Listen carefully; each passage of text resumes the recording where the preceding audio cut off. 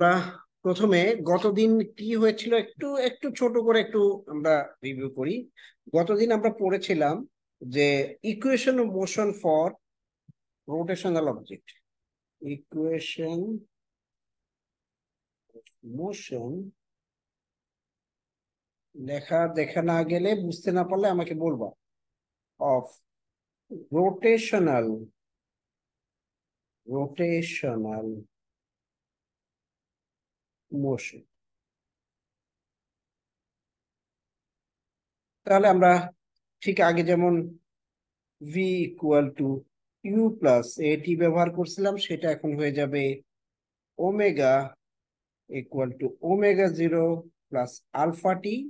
Omega হলো angular velocity, final velocity, omega zero angular initial velocity, alpha is the angular acceleration. তারপর আমরা পেয়েছিলাম V square equal to you square plus twice S. এটা হয়ে যাবে omega square equal to omega zero zero square plus twice alpha theta. S এর জায়গায় চলে আসবে থিটা।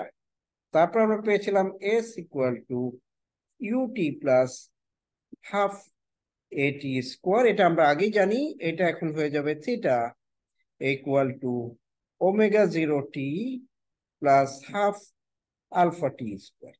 এই ইকুয়েশনগুলি আমার প্রথমে লাগবে, তারপরে আমার লাগবে মোমেন্ট অফ ইনার্শিয়ার ডেফিনেশন। এটা আমরা একটু একটা ছবি আমি তৈরি বের করছি নেট থেকে, সেটা একটু দেখে দেখে আমরা শেয়ার করি। চলো আমরা ছবিটা শেয়ার করি। এখানকার নিচে তুমি, আমরা যদি একটু নিচে যাই, আশা করি তোমরা স্ক্রিনে দেখতে পাচ্ছ। এই ছবিটা আমরা একটু দেখি।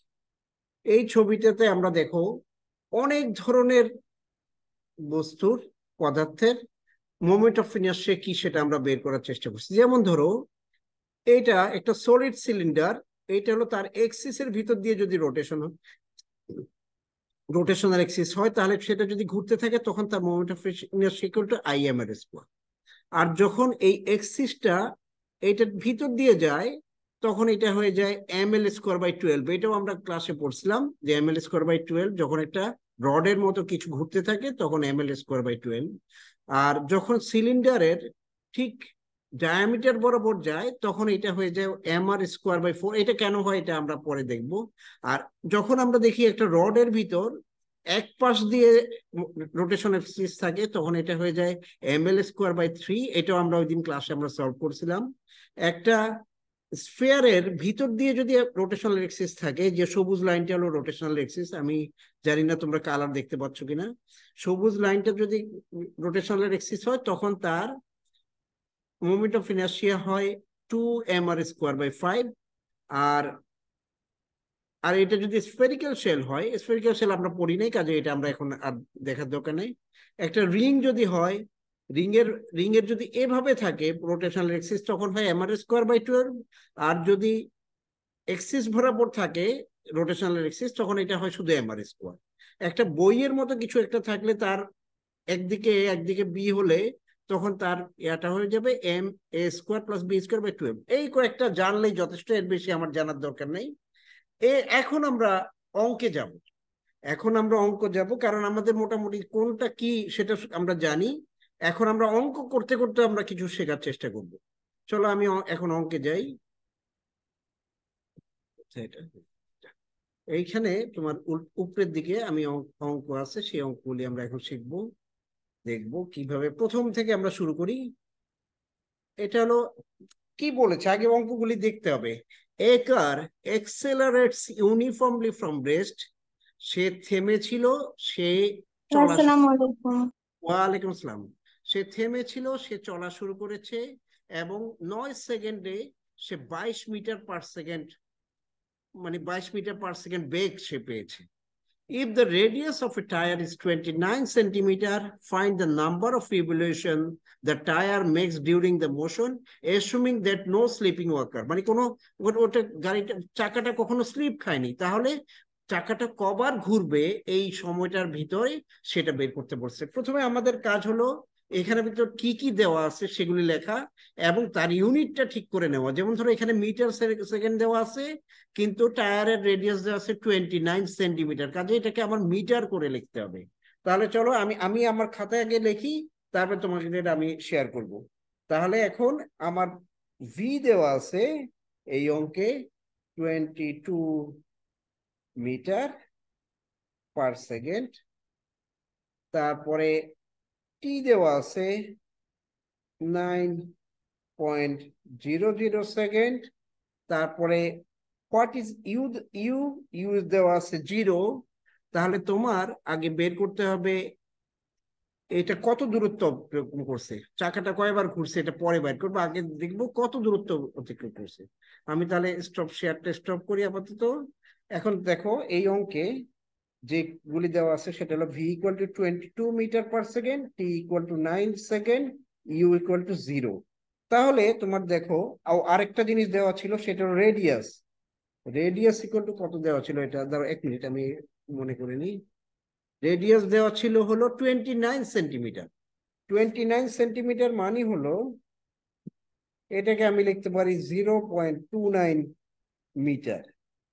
আচ্ছা, এখন তোমার আমার দেখতে হবে প্রথমে আমি কত দূরত্ব অতিক্রম করছিলাম। তাহলে আমরা জানি এস এর যে সূত্র আছে সেটা এটা, S equal to you plus half এটি স্কোয়ার, কিন্তু এখানে আমার এ নাই, কাজে আমার প্রথমে এ বের করে নিতে হবে। তাহলে আমি প্রথমে লিখবো V equal to you plus এটি। তাহলে V equal to 22, you equal to 0 plus A into 9। Therefore A equal to আমি লিখতে পারি 22/9 মিটার/সেকেন্ড স্কোয়ার। ঠিক আছে, এ আমার বের হয়ে গেল। এখন আমি বের করবো S. S equal to UT plus half এটি square. UT, you equal to 0, কাজে এটা হয়ে যাবে 0 plus half A equal to 22/9, এবং টি ইকুয়াল টু হলো 9 ইন্টু 9। তাহলে একটা 9 একটা 9 কে কেটে দিলাম, 2 এটাকে দিয়ে কেটে দিলাম, হলো 11। তার মানে this is equal to 99 metre. এখন বলছে যে এই যে দূরত্ব অতিক্রম করলো, এটা তো একটা চাকা অতিক্রম করছে, চাকার রেডিয়াস হলো 0.29 মিটার। তাহলে আমার এখন বের করতে হবে যে এই এই এই ক্যালকুলেশনে ঠিক আছে কিনা একবার দেখে নি। 9 ঠিক আছে, এর মান 22/9 ঠিক আছে আশা করি। এখন তাহলে আমার রেভলিউশন যদি আমি বের করতে চাই, রেভলিউশন ইকুয়াল টু হবে ডিস্টেন্স, আর একবার যদি ঘুরে কতটুকু ডিস্টেন্স এটা বের করে, 2πr। তাহলে আমার ডিস্টেন্স হবে 99 ডিভাইডেড বাই 0.29 মিটার। না, এখানে একটা two in, O sorry sorry একটু ভুল হয়ে গেছে, 2π লিখতে ভুলে গেছি। তাহলে 99 ডিভাইডেড বাই 2 ইন্টু 3.14 ইন্টু 0.3 29, এটা হবে সে কয়বার ঘুরে এটা। তাহলে আমার একটু ক্যালকুলেটর দিয়ে আমার বের করতে হবে। তো আমি ক্যালকুলেটরটা খুলেই, টু টু ইন্টু, তোমরা সবাই নিজেরা করতে পারো, 2 ইন্টু 3.14 ইন্টু 0.29, তার মানে নিচে আমার হবে, উপরে হবে 99, নিচে হবে 1.8212। তাহলে 99 ডিভাইডেড 1.8212 ইকুয়াল টু হবে 54.36 রেভলিউশন। এইটাই হলো আনসার। ঠিক আছে, তার মানে এই চাকাটা এই দূরত্ব অতিক্রম করতে এতবার ঘুরে। চলো তাহলে পরের অঙ্কটা দেখি। আমাদের প্রথমে অঙ্ক শেষ করব, তারপর আরেকটা চ্যাপ্টার আজকে শুরু করে পরের দিন আগামী বৃহস্পতিবার ওটা শেষ করব। আচ্ছা, তারপর আমরা এখন আবার স্ক্রিন শেয়ার করি। স্ক্রিন শেয়ার করে এইটা, এখন দেখো এটা কিন্তু আরেকটা অঙ্ক, 2 নম্বর অঙ্কটা আমরা এখন দেখব। 2 নম্বরটার অঙ্কতে আমরা পাবো, দেওয়া আছে একটা সিলিন্ডার অফ রেডিয়াস 20 সেন্টিমিটার। তোমরা কিন্তু, আমি কি আরেকটু বড় করে দিব এটা, ফন্টগুলি সুবিধা হবে, ফন্টগুলি বড় করে দিলে। ফন্টগুলি বেশি ছোট মনে হচ্ছে আমার, নিজেই দেখতে পাচ্ছি না। তো আমি একটু বড় করে দিই, এরকম বড় করে দিলাম, তাহলে দেখতে সুবিধা। A cylinder of radius 20 centimeter is rolling along the surface with constant speed of 80 centimeter per second. ঠিক আছে, এখানে একটু খেয়াল করো, দুইটাই কিন্তু সেন্টিমিটারে দেওয়া আছে, আমার চেঞ্জ করলে দুইটাই করতে হবে। What is the rotational speed of the cylinder about it's axis? ঠিক আছে, এইটা আমরা বের করব কিভাবে? আমাদের এখানে দেওয়া আছে একটা স্পিড দেওয়া আছে, চাইছিল রোটেশনাল স্পিড। ঠিক আছে, তাহলে আমার দেওয়া আছে কি জিনিস? প্রথমে দেওয়া আছে সিলিন্ডারের রেডিয়াস, আর এটার মান হলো 20 সেন্টিমিটার। এটাকে আমি মিটারে করে লিখবো, তার 0.2 মিটার। আর ভি দেওয়া আছে 80 সেন্টিমিটার/সেকেন্ড ইকুয়াল টু 0.8 মিটার/সেকেন্ড। তাহলে আমি আর এবং ভি পেয়ে গেছি, তাহলে ওমেগা বের করতে হবে। ঠিক আছে, ওমেগা তাহলে আমি কিভাবে বের করব? ওমেগা ইকুয়াল টু আমি স্টপ শেয়ারটা বন্ধ করি, এটা খুলে রাখতে হবে। ওমেগা ইকুয়াল টু, তোমরা দেখো এখন ওমেগা আমরা কি কি সূত্র দিয়ে বের করব? আমরা জানি ভি ইকুয়াল টু ওমেগা আর, তাহলে এখানে ওমেগা ইকুয়াল টু হবে V by R equal to 0.8 divided by 0.2 equal to 4 radian per second. এটা হলো তাহলে আমার ওমেগার মান। প্রথম অংশটা আমার হয়ে গেছে, এখন আমরা দ্বিতীয় অংশে যাই।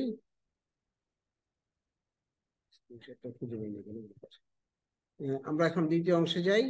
দ্বিতীয় অংশে বলছে what is the magnitude and direction of the acceleration of the point on it's surface. Surface বলতে আমরা বুঝি যে আমরা যদি একটা একটা বৃত্ত আঁকি, এই বৃত্তের গায়ে অ্যাক্সেলারেশন কত হবে সেটা জানতে চাওয়া হয়েছে। তো এখন তোমার প্রথমে আমার তো মনে করো সবসময় আমরা মনে হচ্ছে একটা বৃত্ত যদি এভাবে ঘুরতে থাকে। আচ্ছা, আমি আমি একটু আবার ইয়াতে আসি, আমার ছবিতে আসি। এইভাবে একটা যদি বস্তু ঘুরতে থাকে, তাহলে এক্সেলারেশন, এটা ডিরেকশন সবসময় হবে টেনজেন্ট বরাবর। ঠিক আছে, এরকম টেনজেন্ট বরাবর। আমি কিভাবে এক্সেলারেশন বের করব? এক্সেলারেশন ইকুয়াল টু হলো V square by R. V square by আর তোমরা এটা নিশ্চয়ই মনে আছে, আমি এটা ক্লাসে পড়েছিলাম। ঠিক আছে, তাহলে ভি স্কোয়ার হলে 0.8 ইন্টু 0.8 ডিভাইডেড বাই 0.2, তাহলে এটা হয়ে যাবে 4 into 0.8 equal to 3.2 radian per second square. এটা হলো তার এক্সেলারেশন। আর এটা হলো তার ম্যাগনিটিউড। আর ডিরেকশন হবে along the tangent। ট্যানজেন্ট মানে হলো স্পর্শক।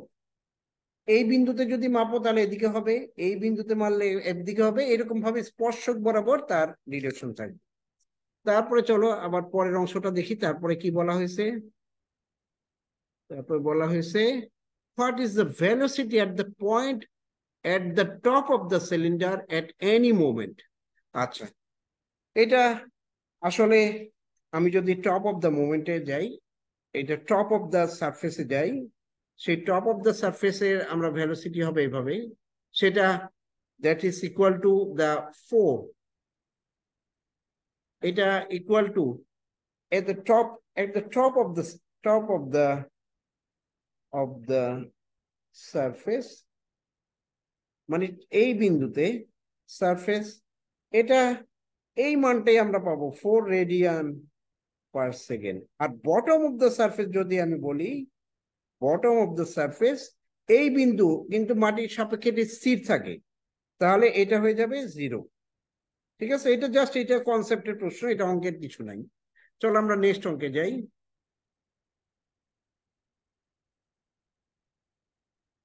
এখন দেখো, এ disk has a speed of 1200 rpm, rpm মানে revolution per minute, and it is made to slow down at a uniform rate of 4 radian per second square.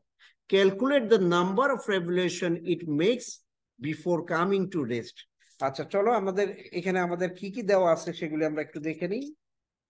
প্রথমে দেওয়া আছে, এটা হলো আমাদের অঙ্ক নাম্বার 3। এটা এই কাগজটা একটা প্রিন্ট আউট নিলে আমার সুবিধা হতো।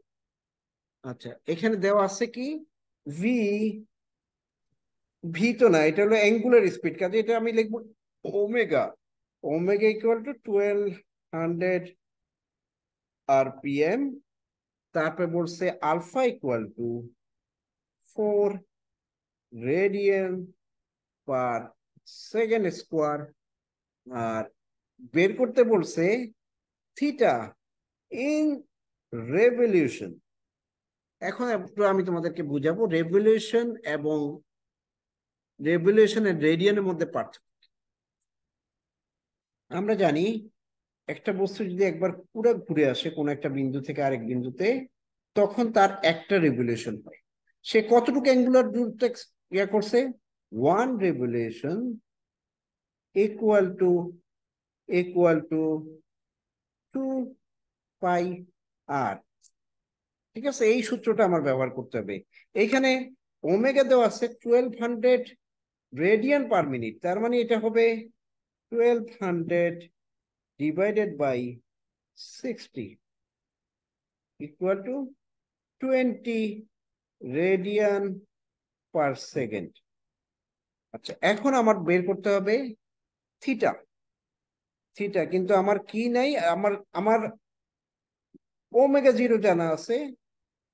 This is omega zero. Omega জানা আছে, ওমেগা ইকুয়াল টু জিরো, কারণ এটা স্লো হয়ে যাচ্ছে, থেমে যাচ্ছে। আমরা আবার অঙ্কটা একটু একটু যাই, না হয়তো অঙ্ক বুঝে যাবে। A disk has a speed of এত radian per minute and it is made to slow down at a uniform rate of এত। Calculate the number of revolution it makes before coming to rest, মানে থেমে যাবে। তাহলে এটা হবে omega zero 1200 RPM, আর omega হবে zero. তার মানে এই দুইটা ইনফরমেশন থেকে আমি প্রথমে টি বের করব। তা আমরা জানি omega equal to omega zero plus alpha টি। আচ্ছা, এখানে আমরা জানি এখানে আলফা ইজ নেগেটিভ কোয়ান্টিটি। কেন? কারণ ইট ইজ ডাইং ডাউন। তাহলে আমরা ওমেগার মান লিখবো জিরো, ওমেগা জিরো লিখবো 20 মাইনাস আলফা ইকুয়াল টু 4 × টি। এখান থেকে আমি বের করতে পারি টি এর মান হলো 5 সেকেন্ড। এখন আমি বের করব what is theta. Theta equal to omega zero T plus half alpha T square. এখন আমি এখানে মান বসাই দিই। ওমেগা জিরোর মান হলো 20 × 5 minus half, alpha equal to হলো 4 আর টি ইকুয়াল টু 5 স্কোয়ার। এটা যদি আমি কাটি এটা হবে 200 minus 50 equal to 50 radian. 50 radian. তাহলে এখন আমার বের করতে হবে যে যেহেতু because 2 pi R radian equal to 1 revolution, 1 radian equal to 1/2 pi r revolution, then 50 radian equal to 1/2 pi। আচ্ছা, আর এর মান কোথায় আছে এখানে? তো ও সরি, আর লাগবে না এখানে, সরি 2 পাই আর না, এখানে আমি ভুল লিখছি। 2 পাই, শুধু 2 পাই। 2 পাই/50 ইকুয়াল টু 50 ইন্টু 2 ইন্টু 3.14। এটাকে আমি যদি ক্যালকুলেশন করি তাহলে পাবো আমি, ক্যালকুলেটর কোথায় গেল, 50 divided by 2 divided by 3.14 equal to 7.96 revolution. এটা হলো আনসার। ওকে, তাহলে আমরা অঙ্কগুলি প্রায় সলভ করে ফেলতেছি সবগুলি। তারপরে চলো তারপরে অঙ্কটা দেখি। আমাদের টাইম আবার কভার করবে তো, এতগুলি অঙ্ক দিছে। আচ্ছা আচ্ছা, এইটা এটা আমরা আসলে ক্লাসে পড়াইছি। A circular disc of mass m and radius r is rolling on a smooth horizontal surface with a constant speed v. Calculate the kinetic energy of the disk. একটু মনে করা দিই, এটা সার্কুলার ডিস্ক, তার মোমেন্ট অফ ইনার্শিয়া কি ছিল? Circular ডিস্কের moment of inertia ছিল হাফ mr²। দেখো আমরা দেখি, আমাকে বলছে যে একটা সার্কুলার ডিস্ক আছে, ডিস্ক মানে সিডির মতো, সিডি এটা, ঠিক আছে, এটা একটা সিডি, যে সিডি রেডিয়াস হলো আর, তার ভর হলো এম। সিডির জন্য মোমেন্ট অফ ইনার্শিয়ার মান হলো হাফ এম আর স্কোয়ার। কিন্তু আমি আবার জানি I equal to M K square. কে কে কি বলে? কে কে বলে রেডিয়াস অফ জাইরেশন। এইটার সাথে এটা যদি আমি কম্পেয়ার করি, what is K? K equal to R by, ঠিক আছে। তাহলে এখন আমি জানি এনার্জি ইকুয়াল টু, দুই ধরনের এনার্জি পাই আমরা যখন একটা বস্তু ঘুরতে থাকে। একটাকে আমরা বলি rotational kinetic energy, I omega square, আরেকটাকে আমরা বলি linear kinetic energy, half M V square. এখন আই ইকুয়াল টু আমি জানি half, I equal to half M R square, half M R square, R omega square equal to আমি লিখতে পারি V square by R square, this is equal to half M V square. তাহলে এখন এই আর square কেটে দিব, তাহলে এখানে হবে 1/4 M V square plus half M V square. দুটাকে যদি আমি গুণ যোগ করি, তাহলে এটা হবে 4/3 M V square. This is the answer. ওকে, তাহলে আমার যখনই আমি কাইনেটিক এনার্জি বের করতে যাব, তখন আমার রেডিয়াস অফ জাইরেশন সম্পর্কে ধারণা লাগবে এবং মোমেন্ট অফ ইনার্শিয়া সম্পর্কে আমার ধারণা লাগবে। তাহলে আমি সহজেই এই জিনিসটা বের করে ফেলতে পারবো। চলো আমরা নেক্সট অঙ্কে যাই। আমাদের খুব দ্রুত যেতে হবে, কারণ আমার একটু থার্মোডাইনামিক্স পড়াতে হবে তোমাদের। আচ্ছা, 4 গেলাম, 5, এগুলি একটু একটু একটু একটু ঝামেলা মনে হয়েছে, কারণ অঙ্কগুলি একটু দেখতে বড় বড়। আচ্ছা, large freight trains accelerate very slowly, মানে এগুলো একটু গল্পের মতো করে বলছে যে ওই যে অনেক অনেক ট্রেন আছে যেগুলি মানে মাল বহন করে, সেগুলি খুব আস্তে আস্তে কিন্তু মানে থামে। Suppose one such train অ্যাক্সেলারেটস from rest, থামে না, এটা হলো মানে চলা শুরু করে খুব আস্তে আস্তে। সে রেস্টে ছিল, সে চলা শুরু করছে কিন্তু খুব আস্তে আস্তে, giving it's a 0.350 metre radius wheels an angular acceleration of এত। তার মানে চাকার রেডিয়াস বলা হয়েছে যে 0.350 মিটার হলো তার চাকার রেডিয়াস, আর অ্যাঙ্গুলার অ্যাক্সেলারেশন হলো এটা। After the wheels have made 200 revolution, সে 200 বার ঘুরেছে, তাহলে তারপরে বলবে how far has the train move down the track. আচ্ছা, প্রথম অংশটা দেখো, এটা কিন্তু একদমই সহজ। সহজ কেন? আমি জানি যে মানে থিটা যদি আমি বের করতে চাই, যে মানে সে 200 বার ঘুরেছে, তার মানে হলো সে 200 × 2 পাই বার ঘুরেছে, ঠিক আছে। এটা হলো থিটা। এখন থিটা ইকুয়াল টু আমার এখন বের করতে হবে, থিটা ইকুয়াল টু, আমি স্টার্টিং দেব, আমরা খাতায় চলে আসি, আমরা না হয় এবার বুঝতে পারবেন।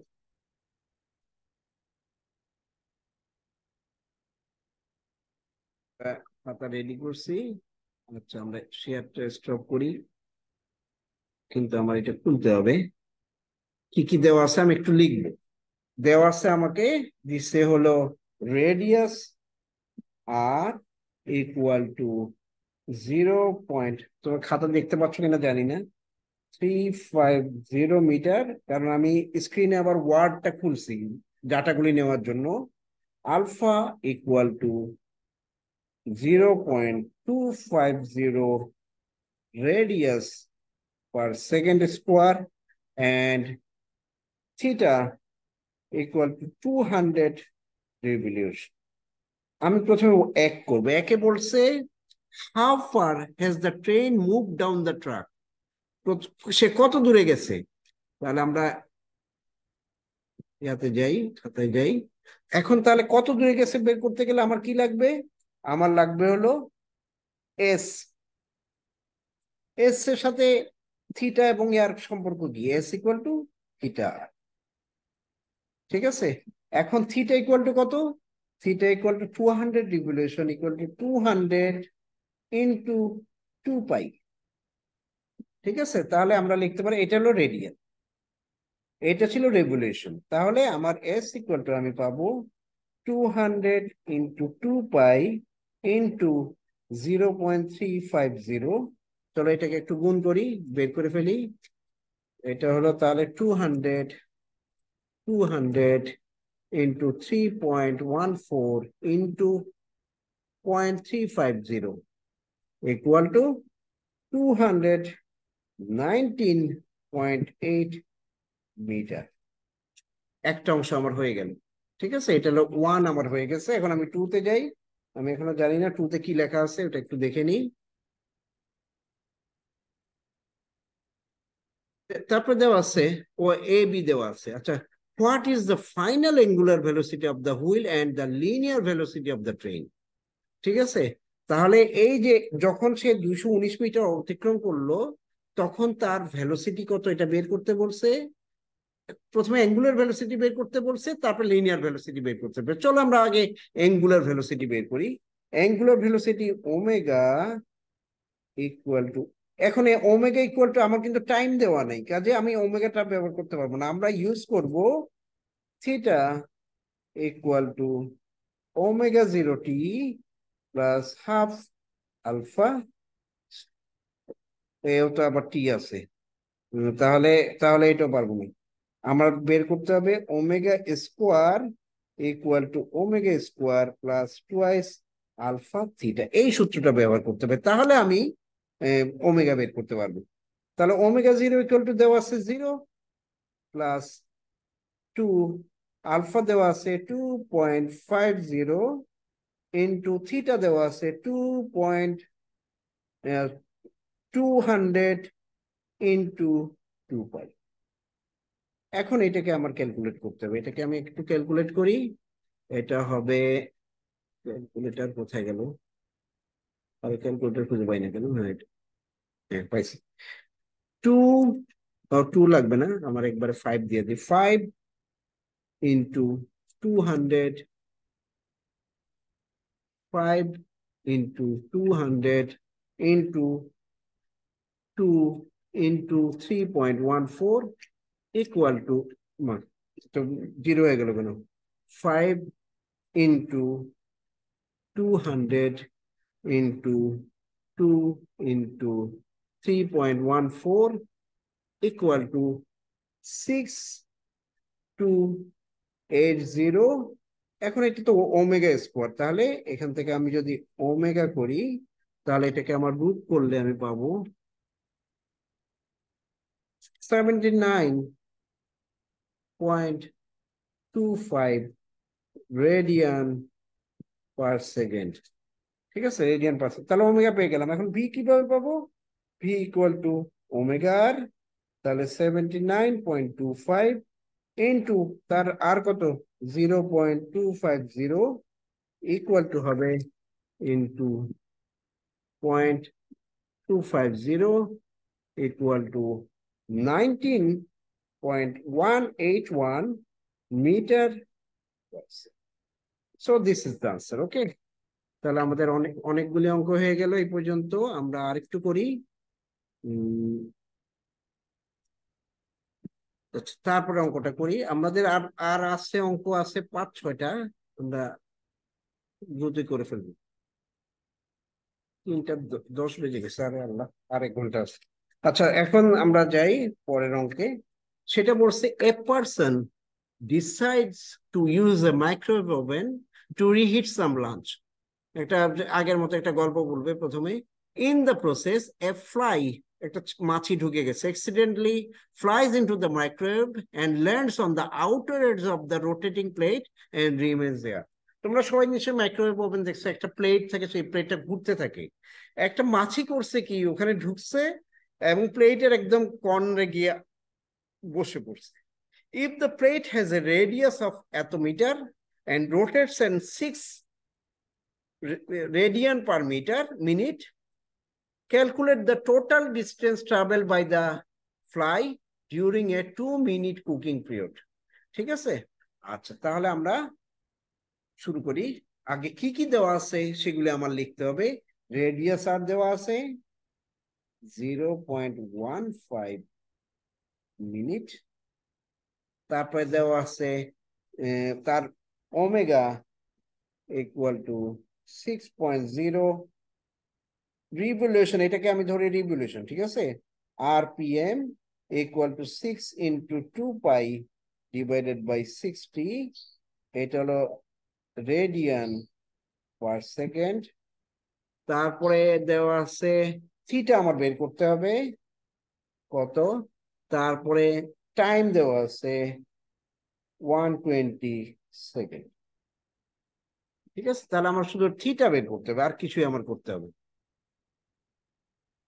তাহলে থিটা ইকুয়াল টু কি হবে, এটাকে কিন্তু একটা জিনিস বলা হয়েছে, সেটা হলো এই বস্তুটা মানে স্টার্ট করছে বা স্লো করছে এরকম না, আমাদের এটা ধরে নিতে হবে এটার যে অ্যাঙ্গুলার ভেলোসিটি আছে সেটা কনস্ট্যান্ট। তাহলে আমার হয়ে যাবে theta equal to omega t, এই সূত্রটা আমার ব্যবহার করতে হবে, যেহেতু এখানে স্টার্ট আপ এবং স্লো ডাউন এগুলি কিছু বলা নাই। তাহলে ওমেগা ইকুয়াল টু হবে 6 × 2 পাই ডিভাইডেড বাই 60 × 120, এটা যদি আমি কাটি 2, তাহলে হবে 24 পাই। থিটা এটা পেয়ে গেলাম। এখন সে কতটুকু ডিস্টেন্স ট্রাভেল করছে সেটা আমি এস দিয়ে প্রকাশ করব। এটা হলো S equal to R theta equal to 0.15 × 24 pi equal to, এটা বের করি, 0.15 into 24 into 3.14 equal to 11.304 meter. ঠিক আছে, this is the answer. Okay, this is the answer. এখানে একটা পয়েন্ট আছে। আচ্ছা তারপর অঙ্কে যাই, আমাদের সময় নেই, তাড়াতাড়ি করতে হবে। আচ্ছা এখন দেখো 7 নাম্বার অঙ্ক। এখন কিন্তু আমরা আর ইয়ার অঙ্ক করছি না, আমরা এখন মোমেন্ট অফ ইনার্সিয়ার অঙ্ক করছি। এখানে বলছে a 100-gram ball connected to one end of a cord with a length of 30 centimeter. What is the moment of inertia of ball about the axis of rotation AB? Ignore cord's mass. মানে যে সুতা, একটা সুতা দিয়ে 100 গ্রামের একটা বস্তুকে, যে সুতাটার ইয়া হলো 30 সেন্টিমিটার, বেঁধে ঘুরানো হচ্ছে। বলছে যে এখন মোমেন্ট অফ ইনার্সিয়া কত, সুতার যে ভর আছে সেটা ইগনোর করতে বলছে। একদম সহজ, কেউ বলতে পারবো এটা কি করতে হবে? এটা একদম সহজ। এটা হলো ধরো এইরকম একটা এক্সেস আছে, একটা একটা বল 30 সেন্টিমিটারের একটা একটা সুতা এই ঘুরে আসতেছে, ঠিক আছে। এই দেড় সল, আর কিছু নাই। তার মানে এইটা হবে শুধু I equal to M R square, M equal to 100, R equal to 30, এটা কি সেন্টিমিটারে ছিল? আমি তো ভুলে গেছি, এক মিনিট। এটা দেওয়া হয়েছে 100 গ্রাম 30 সেন্টিমিটার। আমি চাইলে এটাকে 100 গ্রামকে করে লিখতে পারি, 0.1 ইন্টু 0.3 হোল স্কোয়ার করে লিখতে পারি। তাহলে 0.1 ইন্টু এটা হবে 0.09, এই দুটা গুণ হলে হয়ে যাবে 0.009 একক কি গ্রাম না কেজি পার মিটার স্কোয়ার, পার নাম মিটার স্কোয়ার। এটা হলো তার একদম সহজ একটা অঙ্ক, একদম একদম সিলি অঙ্ক। তারপর আমরা যে পরেরটা, এরপর একটু আস্তে আস্তে কঠিন হয়ে যাবে। Find the moment of inertia of A disk of mass 3 KG. একটা ডিস্ক, ডিস্ক মানে হলো সিডি ধরবা। চলো আমরা ছবি আঁকি আর ইয়া করি। কোথায় গেল? আমার ছবি আঁকতে হবে, ছবি না আঁকলে এগুলি আসলে বোঝা খুব মুশকিল। একটা সিডি আছে, যে সিডিটার ভর হলো 3 KG, M equal to 3 KG. তারপরে radius R equal to 0.5 metre, প্রথমে এক্সিস কেমন হবে সেটা জানতে হবে। প্রথমে 1 নম্বর যেটা বলছে সেটা হলো axis passing through the centre and perpendicular the plane of the disk. চলো এটা কেমন দেখতে হয় দেখি। আমি সরি, আমি তো তোমাদেরকে স্ক্রিন শেয়ার করিনি, আমি শুধুমাত্র করছিলাম। আমি একটু আগে তো স্ক্রিন শেয়ার করতে হবে, না তো তুমি বুঝতে পারবে না আমি কি লিখছি। 8 নম্বর অঙ্কটা দেখবো, ঠিক আছে? 8 নম্বর, find the moment of inertia of A disk of mass 3 KG. M ধরছি আমি 3 কেজি, আর তার রেডিয়াস হলো 50 সেন্টিমিটার। এটাকে আমি মিটার করে লিখলাম, মিটার মানে 0.5 মিটার হবে। About the following axis. প্রথমে বলছে সেন্টারের ভিতর দিয়ে যাবে এবং ডিস্কের যে প্লেনটা আছে সেই প্লেনের সাথে পারপেন্ডিকুলার হবে। এই ছবিটা কেমন হবে দেখি। এই ধরো এই হলো সিডি, আর এই হলো গিয়ে তার এক্সিস। এক্সিসটা এটা সেন্টারের ভিতর দিয়ে যাচ্ছে, কিন্তু এই যে প্লেন আছে, সিডির যে প্লেন আছে তার সাথে পারপেন্ডিকুলার। এখানে সূত্র হলো I equal to half M R square. সিডির moment of inertia আমি ক্লাসে পড়াইছি, সেটা দেখে নিবা। Half into 3 into 0.5 whole square equal to half into 3 into 0.5 into 0.5। এটা যা আসে আর কি, আমি আর বের করলাম না।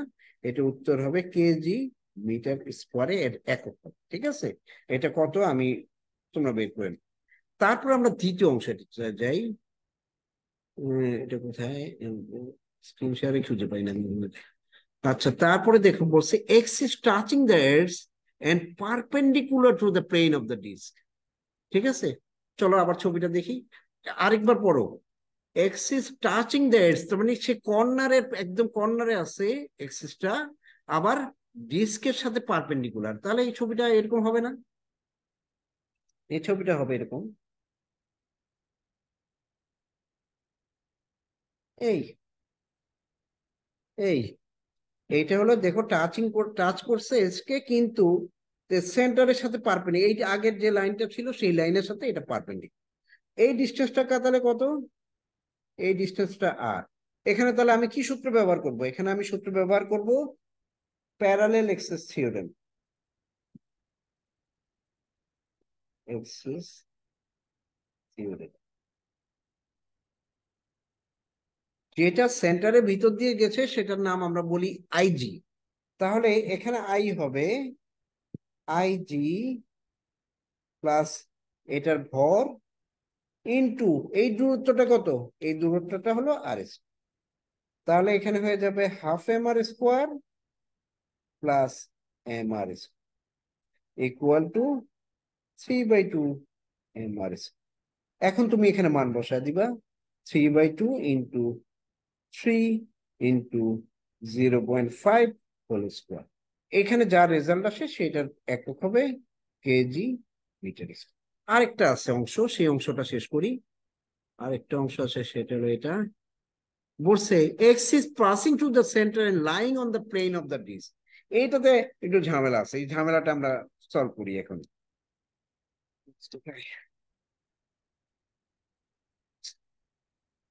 এখন বলছে এই যে সিডিটা আছে, এই সিডিটার সেন্টার দিয়ে যাবে, কিন্তু এই এখন ইয়াটা হলো এরকম, এক্সিসটা হলো এরকম, সরি, তো তোমরা দেখতে পাচ্ছি। এখন এক্সিসটা হলো এই যে সেন্টার, এইটার গায়ের উপর লেফটে আছে এক্সিসটা, তার মানে সিডিটা এইভাবে ঘুরছে, ঠিক আছে? এখন আমি কি করব? এখন এখন ধরো আমি এটাকে আমার পারপেন্ডিকুলার এক্সিস দিয়ে সলভ করতে, ধরো এইটাকে আমি নাম দিলাম আই এক্স। এইটাকে ঠিক এদিকে আরেকটা আঁকি, এটাকে আমি নাম দিলাম আই ওয়াই। এবং যেটা আমার আগের থেকে জানা আছে যে এই বিন্দু বরাবর গেলে এটাকে আমি নাম দিলাম আই জেড, একে অন্যের সাথে লম্ব।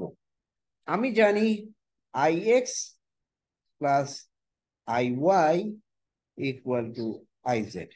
এখন আই এক্স এবং আই ওয়াই এর ভিতর কোনো পার্থক্য নাই, কারণ শুধুমাত্র আমি সিডিটাকে ঘুরিয়ে দিলে হবে, কিন্তু তাদের রেজাল্ট আসবে একদম এক। তাহলে দুইটাকে আমি যদি আমি আই এক্স বলি, this is equal to I Z. I x equal to হবে I Z divided by 2। I Z equal to আমি জানি I Z equal to half M R square, তাহলে এটার মান হবে, টোটাল মান হবে এম আর স্কোয়ার। এইরকম একটা প্রবলেম তোমাদেরকে আমি একটু পরেই করতে দিব।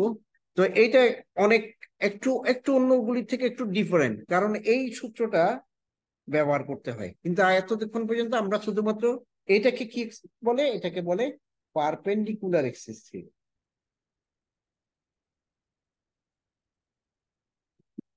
Perpendicular axis. আচ্ছা, এখন আমরা পরের অঙ্কে যাই।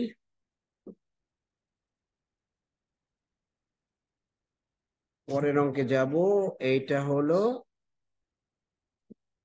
এটা একটা সিলিন্ডারের কথা বলা হয়েছে। সিলিন্ডার দেখো, সিলিন্ডার আমি একটা আঁকবো, কারণ ওখানকার ছবিটাও আমি বুঝতে পারতেছি না, নাই মনে করো। বলছি যে একটা সিলিন্ডার আছে, যে সিলিন্ডারে ভর হলো এম, রেডিয়াস হলো আর। এখন এটা বের করতে হবে যে মোমেন্ট অফ ইনার্শিয়া কখন, আমি দেখাই তোমাদেরকে।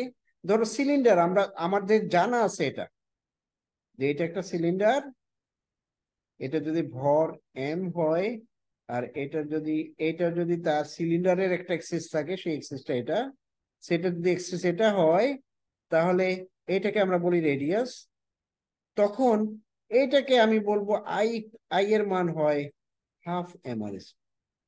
কিন্তু আমাকে জিজ্ঞেস করছে এরকম না, আমাকে জিজ্ঞেস করছে যে তুমি এক্সিস নিবা, এটা অন্য কালারের একটা কালি দিয়ে আঁকি, তুমি এক্সিস নিবা এটা, এই এক্সিস নিয়ে তুমি কাজটা করো। ঠিক আছে, আগে আমার জানা আছে এই এক্সিস, কিন্তু আমাকে করতে বলছে এই এক্সিস। তাহলে আমার এই ডিস্টেন্সটা কত? তাহলে আমি আবার প্যারালাল এক্সিস থিওরেম ব্যবহার করব, I equal to I G plus half M R square. ঠিক আগের মতোই, এটা হবে হাফ এম, ও হাফ এম আর না, এটা হাফ হবে না, এম ইন্টু ভর ইন্টু দূরত্ব square, half M R square plus M R square equal to 3/2 M R square. এটা হলো, সরি তোমরা তো দেখতেই পাওনি, এই যে এটা হলো I equal to I G plus M R square, এটা হলো ভর ইন্টু দূরত্ব স্কোয়ার, এটা হলো প্যারালাল এক্সিস থিওরেম। তাহলে আই জি ইকুয়াল টু, আমি জানি হাফ এম আর স্কোয়ার, এটা বসায় দিব, এটার সাথে যোগ করে দিব 3/2 এম আর স্কোয়ার। এই অঙ্কটাও শেষ হলো। তারপরে দেখি, আমরা খুব দ্রুত যাওয়ার চেষ্টা করি, অনেক বেশি অঙ্ক হয়ে গেছে। আচ্ছা, তোমার এখন আমাদের কয় নাম্বার করলাম, 10।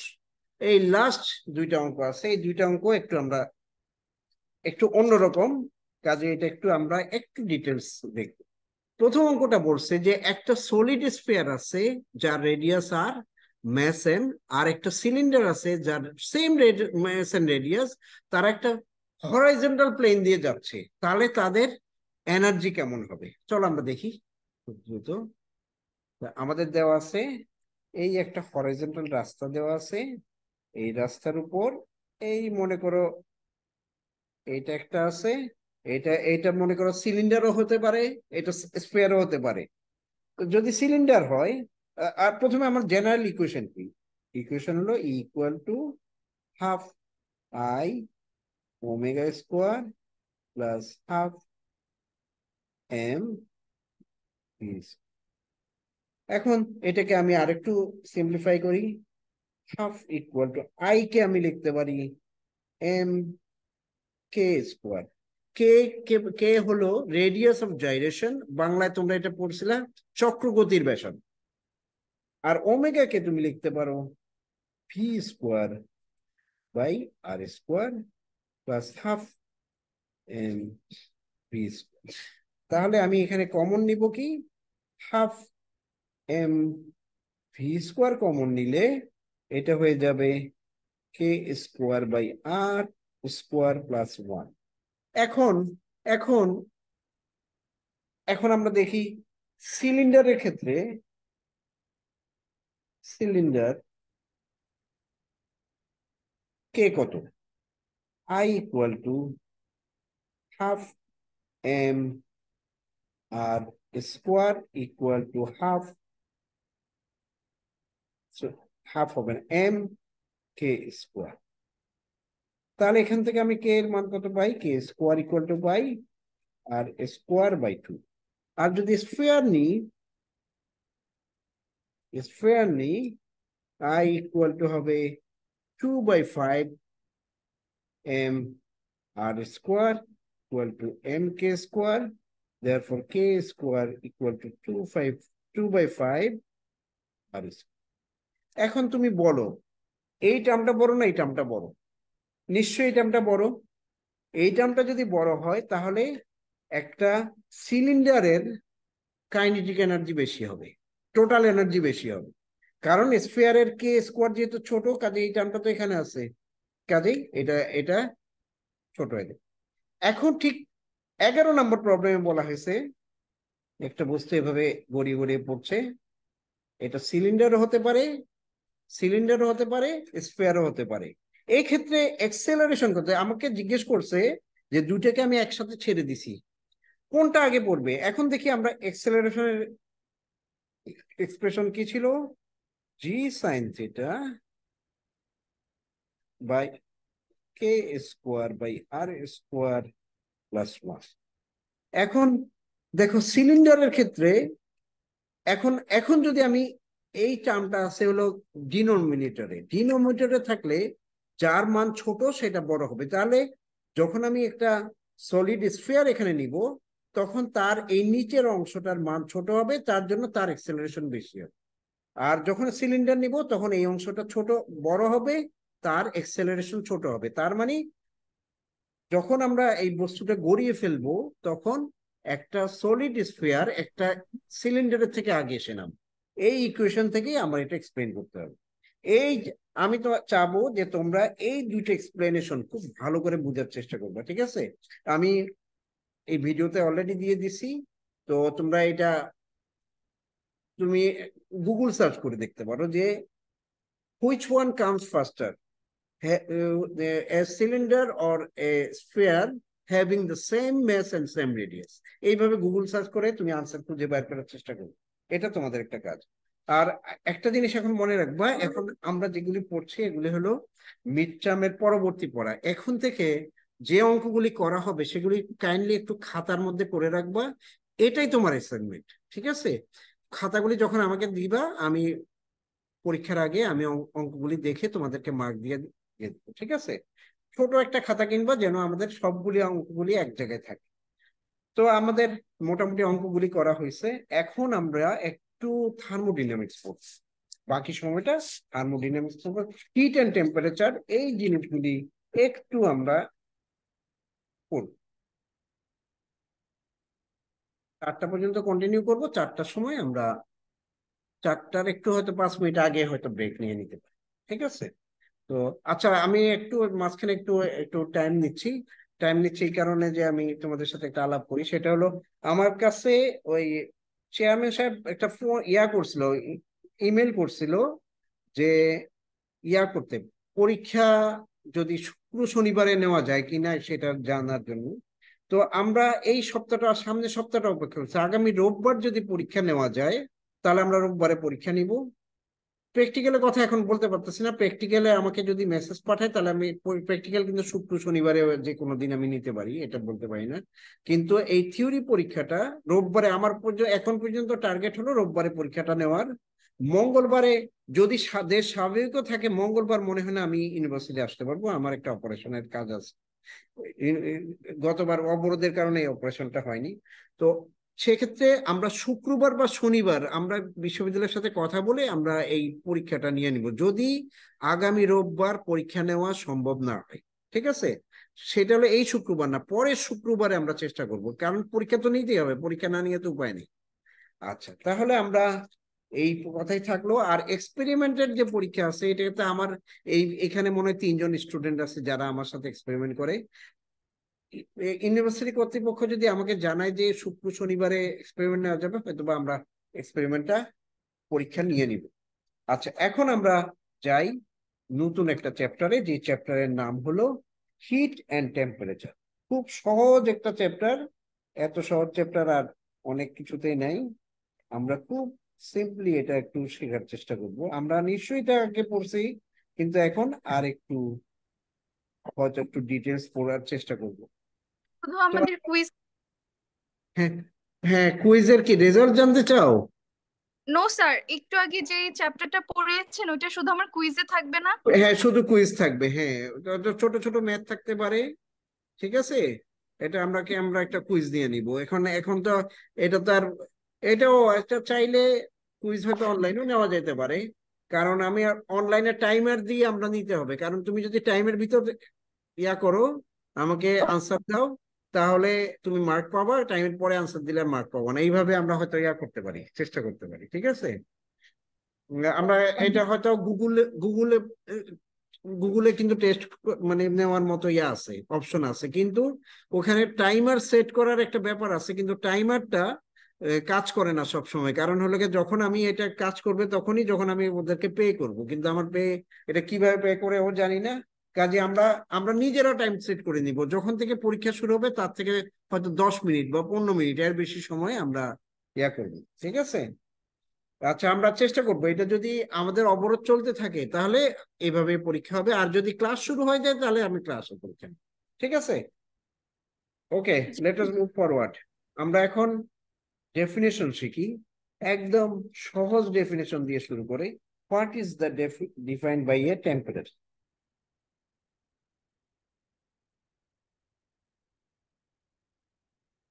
Temperature temperature is the thermal states। আমি হাতে হাতে লিখে দিচ্ছি সবকিছু। Thermal state or condition, or condition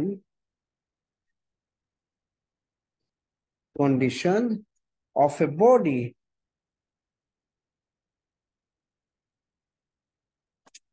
which determines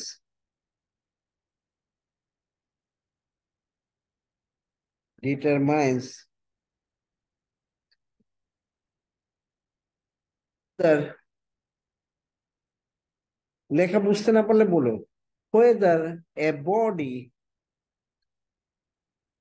can give out heat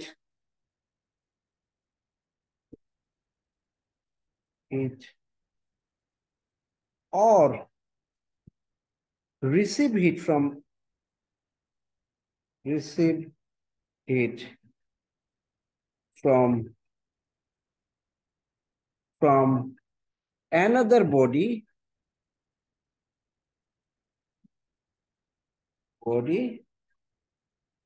লেখাটা পুরাটা আসতেছে, body,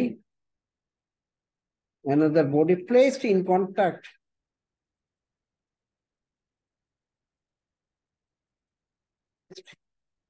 in contact with it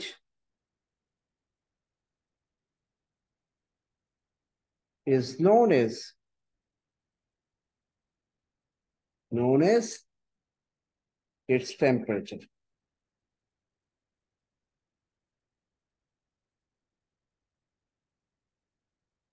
এটা অর্থ হলো, মনে করো প্রতিটা বস্তুর একটা থার্মাল স্টেট আছে। থার্মাল স্টেট মানে হয়তো হয়তো সে খুব হট অর কোল্ড, এরকম একটা স্টেট আছে।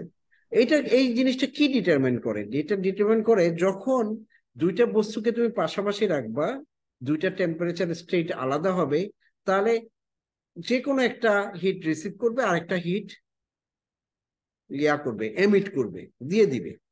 তাহলে তাহলে টেম্পারেচার দিয়ে আমি বুঝতে পারবো যে এই দুইটা বস্তুর মধ্যে কোনটা কোনটা টেম্পারেচার হাই, কোনটা টেম্পারেচার লো। যেটা টেম্পারেচার হাই সে হিট দিয়ে দিবে, যার টেম্পারেচার লো সে হিট রিসিভ করবে। This is the concept. ওকে, একদম সহজ একটা কনসেপ্ট। আচ্ছা, সব সময় মনে রাখতে হবে যে hit flow from a higher temperature two A lower temperature. Hit always flows from a body of higher temperature,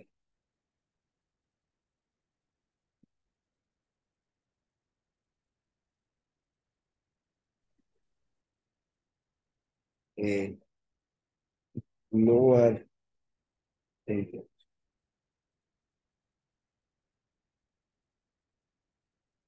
ঠিক আছে, একটা হায়ার টেম্পারেচার থেকে লোয়ার টেম্পারেচার এটা সবসময় পড়বে। না, what is hit?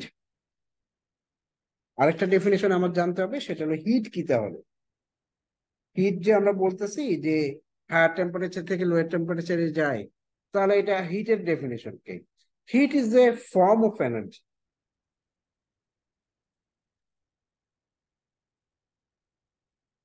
form of energy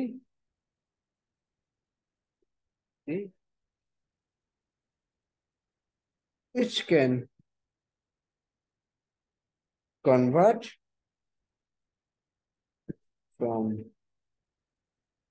another energy, convert from or to another energy, another energy. আচ্ছা, তাহলে হিট, কম্পিউটার সায়েন্সে কি হিট ইম্পর্টেন্ট? অবশ্যই ইম্পর্টেন্ট, কারণ তুমি দেখবা কোনো কোনো ল্যাপটপ অত্যন্ত গরম হয়ে যায়, কোনো কোনো ল্যাপটপ কুল থাকে। যারা এখন ল্যাপটপ ইন্ডাস্ট্রি বা কম্পিউটার ইন্ডাস্ট্রিতে কাজ করে, তারা চেষ্টা করে যেন লো হিট এমিটিং মানে ডিভাইস তৈরি করা যায়। এটা তাদের একটা টার্গেট, কারণ যখনই হিট বেড়ে যায় তখন এই কম্পিউটার বা ল্যাপটপ এগুলি কিন্তু পারফরমেন্স খারাপ হয়। অনেক সময় দেখবে যে অনেকদিন মোবাইল একটা ব্যবহার করলে মোবাইলটা, অনেক দামি মোবাইল না হলে সাধারণ যে আমরা যেসব মোবাইল কিনি এগুলি অনেক হিটেড হয়ে যায় ইন্টারনেট চালালে, তখন তার পারফরমেন্স কিন্তু তার ইয়ার স্লো ডাউন করে, পারফরমেন্সটা আর ঠিক থাকে। তাহলে আমরা হিট এবং থার্মোমিটার সম্পর্কে একটু মোটামুটি আমাদের একটা ধারণা পেলাম। এখন how can I measure thermo hit temperature?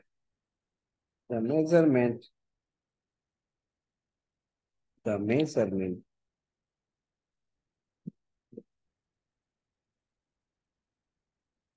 Of temperature.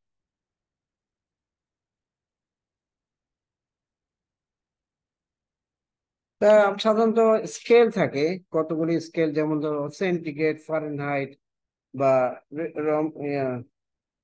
কি নাম, রিউমার। ঠিক আছে, রিউমার স্কেল, এই তিনটে স্কেল থাকে মোটামুটি। তাহলে আমরা এই তিনটে স্কেলের কথা আপাতত লিখি। এক, সেন্টিগ্রেড স্কেল। এগুলি বানানো হয়েছে মূলত পানিকে ভিত্তি করে। সেন্টিগ্রেড থার্মোমিটার, এটা স্কেল, এটা হলো ফ্রিজিং পয়েন্ট, হলো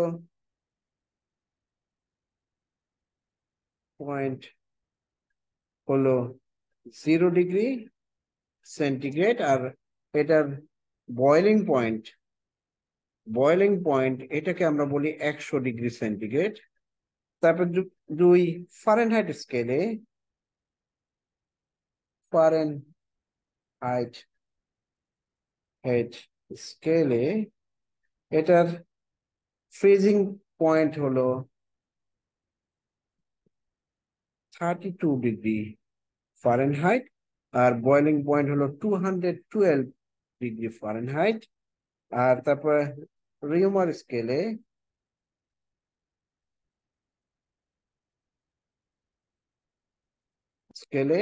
এটা হলো 0 ডিগ্রি আর এন্ড 80 ডিগ্রি আর। তার মানে আসলে এই টেম্পারেচার গুলি সেম, 0 ডিগ্রি, 100 ডিগ্রি বা 32, এগুলি সেম। তখন এদের মধ্যে মাঝখানে চাইলে একটা রিলেশন আমরা তৈরি করতে পারি। Relation between them is C/100 equal to F-32/100, 80 degree, 180 আসছে, এটা থেকে এটা বিয়োগফল, equal to R-0 divided by 0, -0 না রাখলে হতো 80 degree.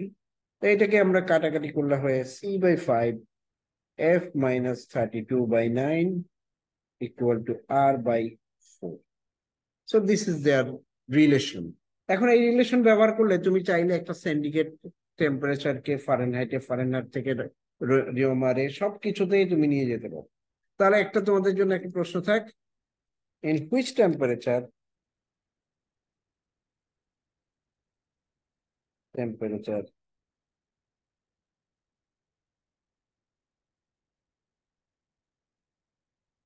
Fahrenheit scale and centigrade scale show same result. এটা কি আগে কখনো করছো?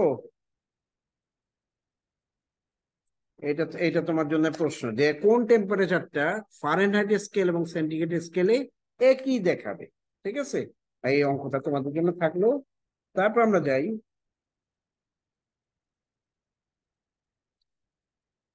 ইজ দেয়ার, এখানে কি টেম্পারেচার এবং হিটের ভিতর পার্থক্য, ডিফারেন্স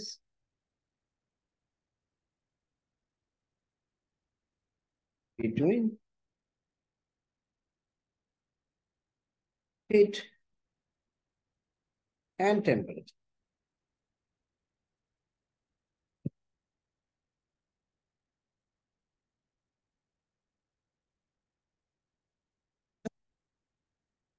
দুইটা বস্তু আমি দুইটা বস্তু নিলাম, এটা একটা বস্তু, এটা একটা বস্তু।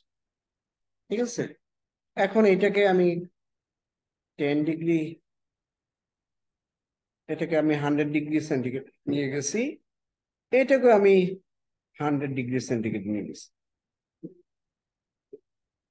এই দুটারই temperature same, that does not mean that তাদের মধ্যে হিট এনার্জি সমান, কারণ it depends on the mace.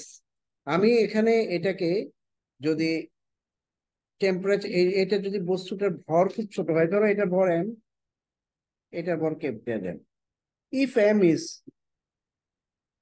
Less than M, তাহলে আমার এটাকে 100 ডিগ্রিতে নিয়ে যেতে অনেক কম হিট এনার্জি লাগবে, এইটাকে 100 ডিগ্রিতে নিয়ে যেতে আমার অনেক বেশি হিট এনার্জি লাগবে। তার মানে the temperature does not give the amount of heat energy absorbed by a body.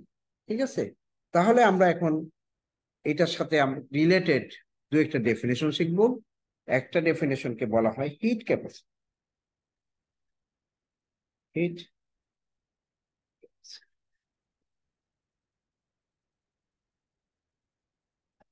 Hit capacity হলো the amount of energy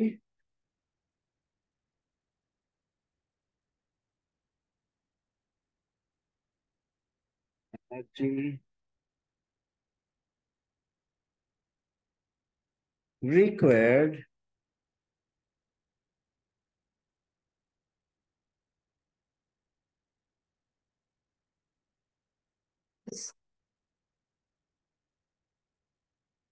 temperature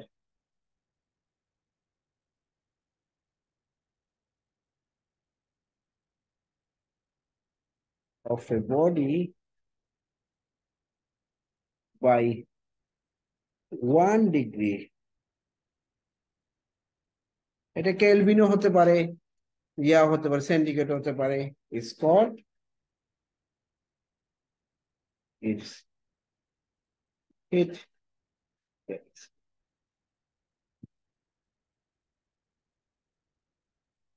এই the heat capacity, সাপোজ এটাকে আমি যদি জে দিয়ে প্রকাশ করি, যে এটার মান হবে এম ইন্টু এস। এস কি? এস হলো specific hit, S is called specific hit.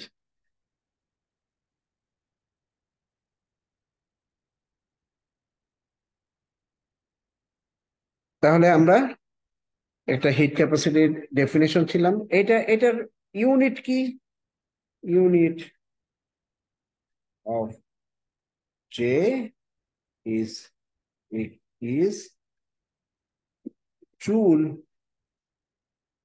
Per KG. এটা এম কেস যখন আমি নিব তখন এটাকে আমি লিখবো এম কেস সিস্টেমে, এটার ইউনিট হলো জুল পার কেজি। তারপরে আমরা আরেকটা ডেফিনেশন লাগবে, স্পেসিফিক হিট যেহেতু পড়ছি এটার ডেফিনেশন আবার লাগবে, তাহলে let us define specific hit. আমরা আর 5 মিনিট পড়বো, তারপর আমরা এটা আবার পরশু দিন। Specific hit, what is the definition of it? এটা ডেফিনেশন হবে এভাবে, আমি লিখবো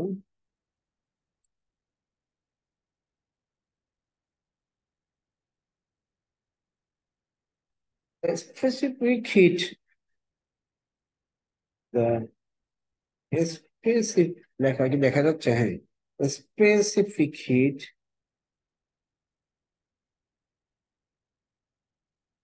of a substance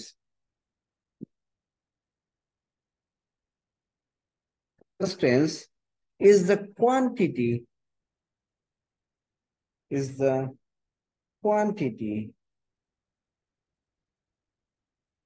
quantity of heat